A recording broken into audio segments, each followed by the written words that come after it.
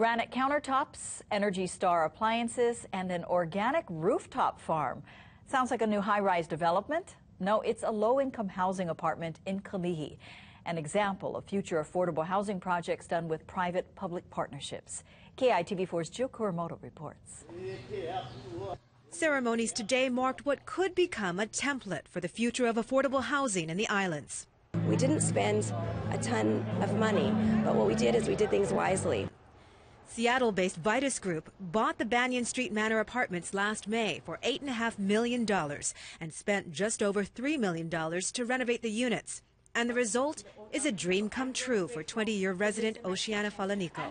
My new refrigerator that can hold more food. Each of the 55 units now has energy-saving appliances, solid wood kitchen cabinets, and granite counters. And the bathrooms? This is my vanity mirror. When I open the lights, it makes me feel like I'm in Hollywood. On the outside, the largest living walls in the state, reducing building temperatures by up to 10 degrees. And the building, built in 1976, is now the first affordable housing project to have a USDA-certified organic rooftop farm.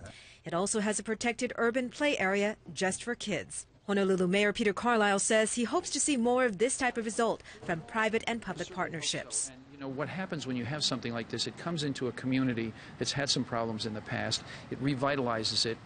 It takes into account the sort of the halo effect that having this type of investment in the community can create. And for Oceana, the improvements have changed her life. It's made this more of a place where we can take pride in, where it's not just a dwelling place or an apartment or, you know, like you rent a hotel room. There's no meaning to it. This is my home. Jill Kuramoto, KITV4 News. And the Vitus Group purchased the apartments in part by federal and state low-income housing tax credits. Built on land leased from the city, Banyan Street Manor is the group's 6th project in Hawaii.